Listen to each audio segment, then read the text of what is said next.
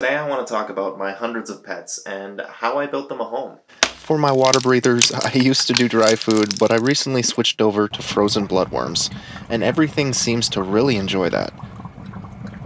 As for my amphibians, I put 36 crickets in the tank a week. Crickets are not good with water.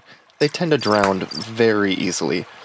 So I do my best to pick them out, and for the ones I miss, the snails eat. Because the tank is so nutrient-rich, the plants grow crazy fast, so I trim them about once a week, as well as do a 50% water change. There are 3 waterfalls that come from a stream I made on a shelf on the back glass.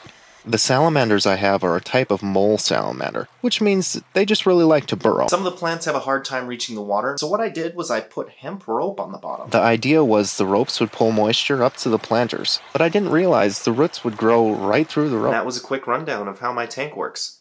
Alright, say bye, Dumpy.